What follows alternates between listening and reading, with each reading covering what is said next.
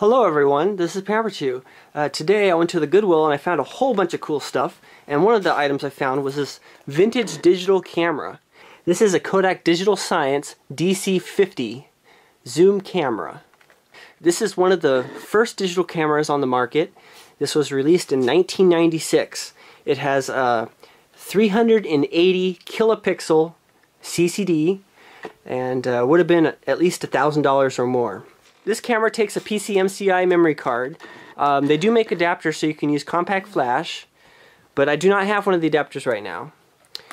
It's a big memory card that goes in about that far. But once I find that, I should be able to take photos and just transfer it right to the computer.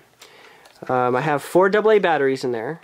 To use it, it has a viewfinder on the front and a little display. When you power it up, you pull that out, and on the display here it says the internal memory is full, so I want to go ahead and try to figure out how to get those pictures off.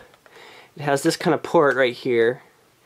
I'm not sure what kind of port that is. It looks like some Apple port, but you can turn on and off the flash. There's a way to set quality of your JPEGs, a timer feature so you can take pictures of yourself, things like that. And it's really easy just to go through the modes and change each feature here. But in 1996, this would have been extremely high-tech to have a digital camera. I got this at the Goodwill for $3, and seems like a good deal. Something this old would be collectible today. If anybody knows anything about this port here, I'd like to know how to get those pictures off. Well, I hope you enjoyed this video.